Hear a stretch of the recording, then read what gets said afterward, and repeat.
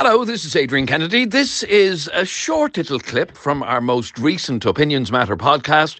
If you want to hear the whole thing, go to wherever you get your podcasts and search for Opinions Matter with Adrian and Jeremy and follow us there.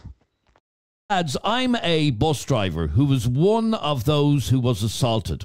I'm out sick at the minute because of it.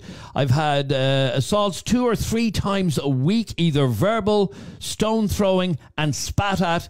The National Transport Authority are the problem because they have refused a dedicated police service. And again, that is something that has been spoken about the need for transport police.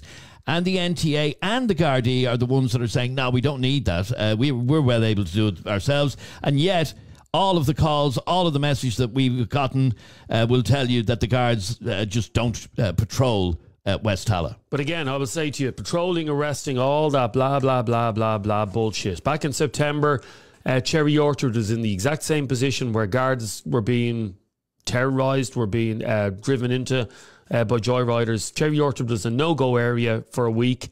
People were identified that were involved in it. How many of them were behind bars? 0.